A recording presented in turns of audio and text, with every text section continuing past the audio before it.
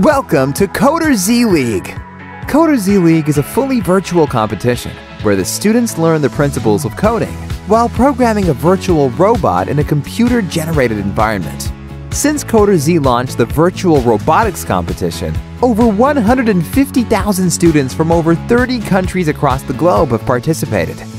We introduced 3 CoderZ League divisions: the Novice Division, for students and teachers with no prior experience and knowledge in coding nor STEM.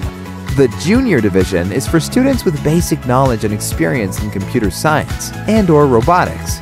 And the Pro Division for students who have significant coding or robotics experience. The competition is team-oriented and each team can have up to 6 students.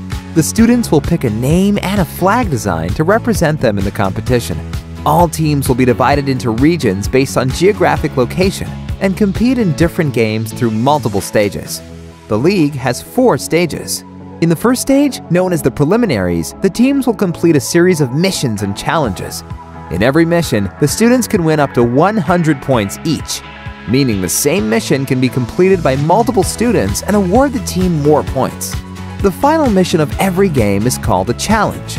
The challenges will test all the concepts that the students have learned so far. Unlike regular missions, every team can only be represented once on a single challenge, meaning the student who completed the challenge with the highest score represents their team. At the end of the preliminaries, bonus points are awarded to teams depending on their position on every challenge's leaderboard. These points will be added to the points they earn for missions, and all points together will be called the overall score for the preliminaries.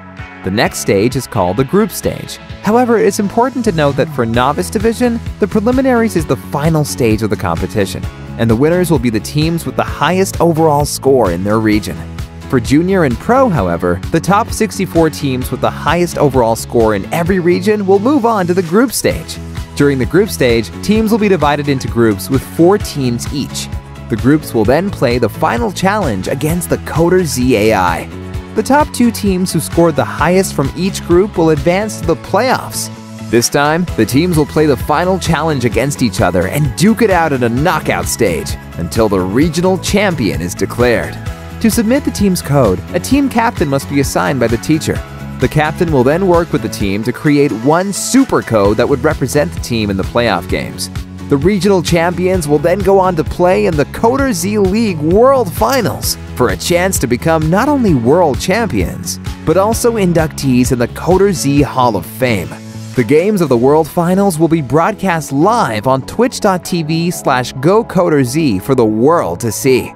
For more information, go to CoderZLeague.com to see the exact start dates for each of the stages. CoderZ, power up your future.